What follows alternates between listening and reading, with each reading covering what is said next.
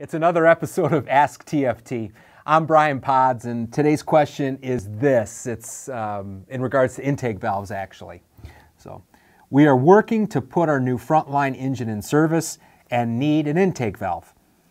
With so many options out there, what are the most important considerations when trying to specify the right intake valve?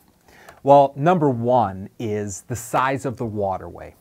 It's all about supplying the truck with the highest flow rate with the lowest friction loss. So, which means that you're ensuring the intake valve that you choose has the largest opening. TFT's Jumbo Intake Valve series has a 5¼ inch waterway, which allows up to 2,000 gallons per minute with only 5 pounds of friction loss. Number two, the layout of your pump panel. When choosing an intake valve, you got to make sure it will fit on the steamer connection of your pump panel. Some panels are even behind a roll-up door, which means that large intake valve will need to fit behind that roll-up door.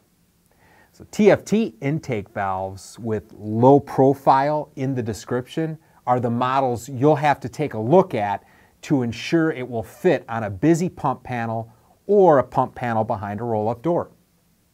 Last but not least, number three is cost of ownership.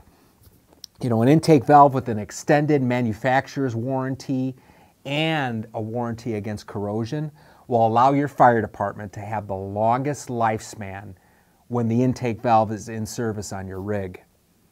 TFT's Jumbo Low Profile series has a 10-year manufacturer's warranty and also a 10-year warranty against corrosion to keep your truck in service and not out of service.